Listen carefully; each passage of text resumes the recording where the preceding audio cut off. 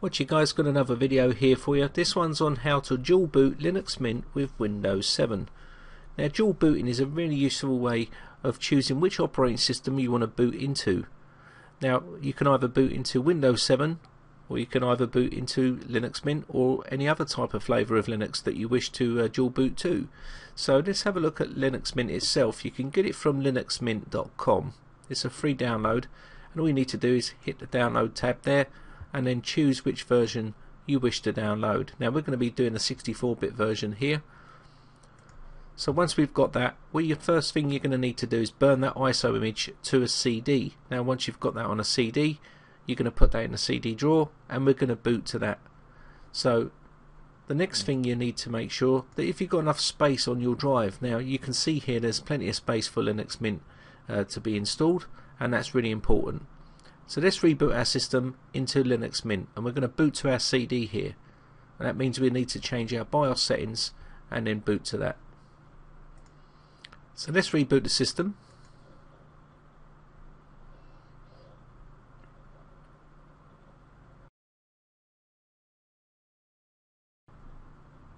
Okay, so what we're going to do here is let this load in.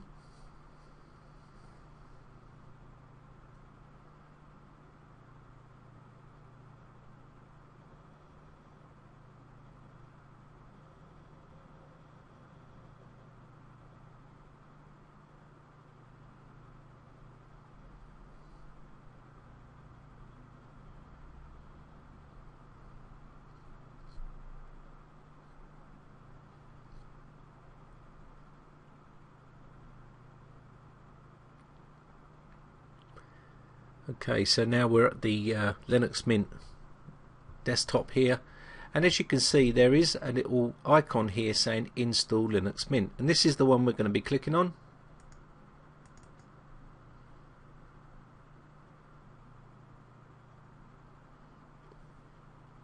Okay, so now we've got the installation window up. What we're going to do here is go through the motions and select what options we want.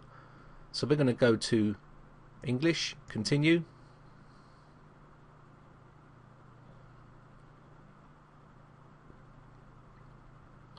and now it will do some checks, and you can see it has at least 5.9 gigabytes available space, is connected to the internet, and we're going to have 2 ticks in here, and this is because this is all okay. Now if you've got something wrong here, it won't allow you to do it, so that's all good.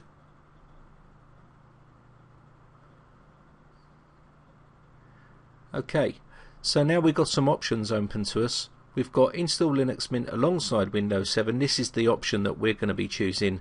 You can actually overwrite Windows 7 altogether here and replace it with Linux Mint if that's what you wish to do, but then that wouldn't be a dual boot obviously, and then you've got choose something else. But this is the version we're going to be going for here alongside Windows 7. Okay, so now we've got the choice of options open to us where we can change the size of this if we wish. We can just drag this across here like so to make it bigger or smaller depending on how much space you want to give Linux Mint. Okay, so Linux Mint will be on the right hand side here, so we can choose how much we want to give it. I'm just going to leave it right there and go install.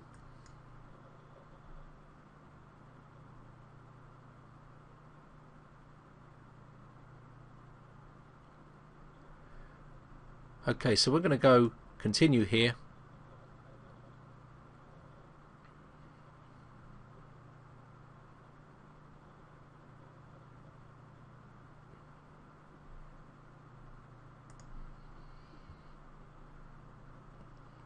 Continue again because we're going to choose London.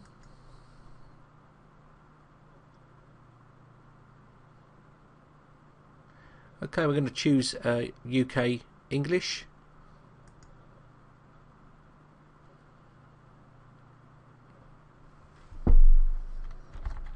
I'm just going to put in a name here, and you can create a password if you wish. Now you can choose a real big password here. I'm going to encrypt my home folder.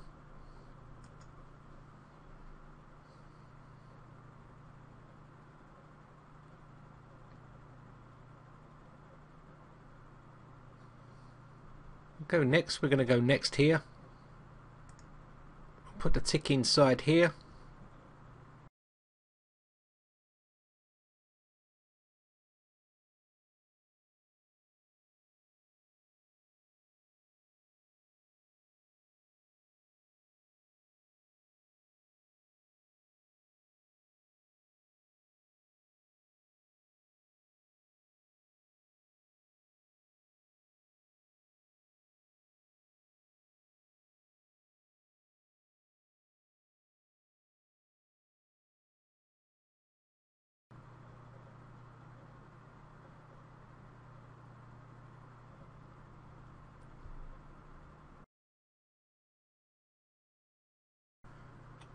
So we want to remove the CD here and just push enter.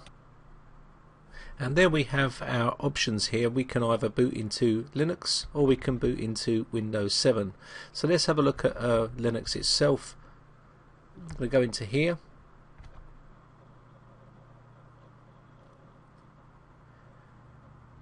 Okay, we need to put in our username here.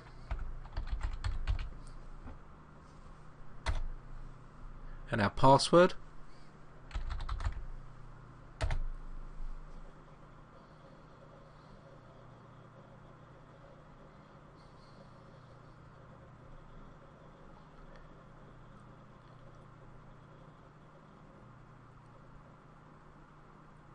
So this will help you out, but I'm going to close this off, and there you have booted to the desktop, and we've got it fully installed now. And that's how basically you dual boot Linux Mint with Windows 7, and you can see you've got all your applications and tools and everything here that you need. Okay, what we're going to do now is reboot the system just to make sure everything went okay with Windows 7. So we're going to quit here and reboot.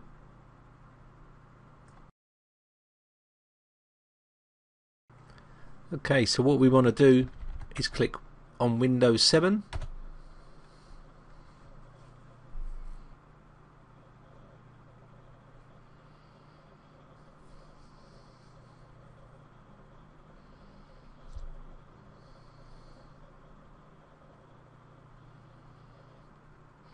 And there you go, that's how you dual boot Linux Mint with Windows 7. Now, word of caution here, obviously if something goes wrong you may have problems, so it's always best to back up everything before you do this. Maybe make a mirror image of your Windows system so you can always revert back if something goes wrong.